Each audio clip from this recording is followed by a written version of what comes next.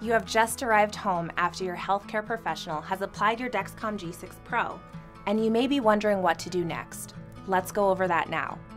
First, you will need to download and set up the Dexcom G6 app. You will need the information on your unblinded handout during app setup. Log into the app. If you are new to Dexcom, create a Dexcom account. If you have been on Dexcom G5 Mobile or Dexcom G6 before, log into your existing account.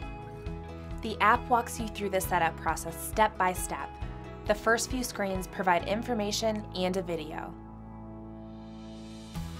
Read the information screens and watch the video to learn how to use your Dexcom for treatment decisions and how to use your system safely.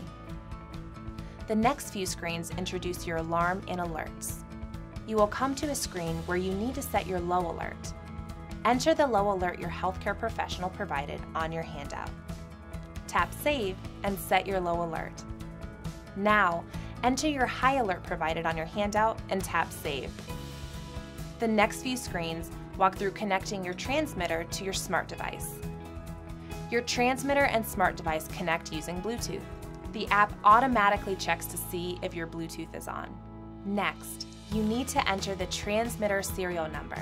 The serial number is located on your handout. Enter this number into the app. Wait for your transmitter to connect. Keep your smart device within 20 feet of you while connecting. Now your sensor warm-up has begun. You will need to check your meter to make treatment decisions during this time. Keep your phone close to you, within 20 feet, while it is warming up. After your 2-hour warm-up, you get your first sensor glucose reading. See the number in the gray circle? That's an example of a sensor glucose in target range. Notice the dots? Each dot represents a reading taken every 5 minutes over the last 3 hours. Your oldest readings are on the left, your most recent on the right. And the lines? Well, they show where your target range is set.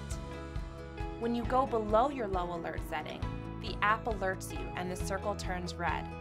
When you go above your high alert setting, the app alerts you and the circle turns yellow. The urgent low glucose alarm is set at 55 and cannot be changed or turned off. This alarm will repeat every 5 minutes until you clear the alarm. Your glucose is always changing. That is why the trend arrow is important. It shows where your glucose is heading and how fast it's moving. For example, the arrow shows if your glucose is rapidly rising, rising, slowly rising, or steady, or if you're slowly falling, falling, or rapidly falling. Arrows help you avoid being low or high by taking action before you are already too low or too high. For example, if you are going to bed with a 120 going down, you should consider taking action before you get too low. Use your number and arrow when making a treatment decision, like treating for a low or dosing for a high. Talk to your HCP for more information on treatment decisions or how to adjust your dosing based on the arrows you see. As you wear your Dexcom G6 Pro over the next 10 days, you will learn more about your body and your diabetes than ever before. Accept what comes your way and learn from your Dexcom G6 Pro during this time. Remember not to overreact or take multiple insulin doses too close together. Sometimes it's best to watch and wait.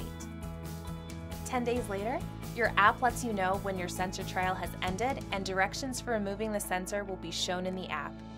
When your session is over, simply peel the entire patch off like a bandage and place it in a bag to return to your healthcare professional. Return the Dexcom G6 Pro to your healthcare professional following the instructions on your handout. Please note you will have a 20-day window to get the transmitter back to your HCP.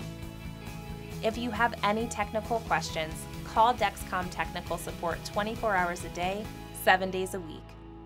For any medical issues or if your Dexcom G6 Pro gets loose or removed, contact your healthcare professional.